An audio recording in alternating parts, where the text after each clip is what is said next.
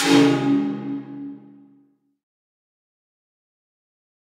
have had over the course of the last month some shooting incidences along Highway 3, and when I say the last month, most of them have happened within the last 10 to 12 days. It's totaled about 14 or 15 different situations and with about 9 or 10 different residencies. What's happened is we've been getting reports that someone has been traveling Highway 3 and have been shooting a weapon either out the window or somewhere outside, we believe, the vehicle, into different residences.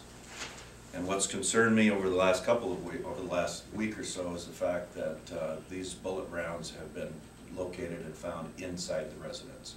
They're not only penetrating the windows, the siding, there's been a vehicle that's been involved, but they're going through those windows and they're lodging inside the residence itself.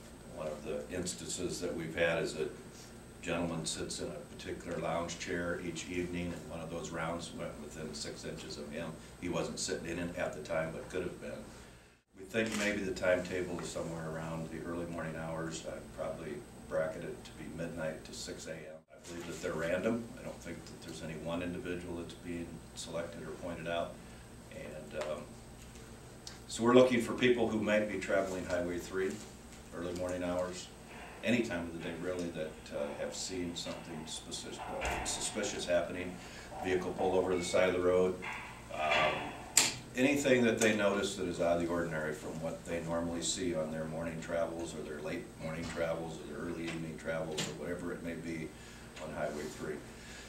Between Lamar's and 3 miles west of the K-22 junction is where all 12 of these residences have been hit. We're looking for your help to see whether or not there's anyone out there that can give us some information that will lead us to who's ever is doing this. At this present time, we don't have a vehicle description. We don't know for sure when it's happening. A lot of the reports we're getting are after the fact.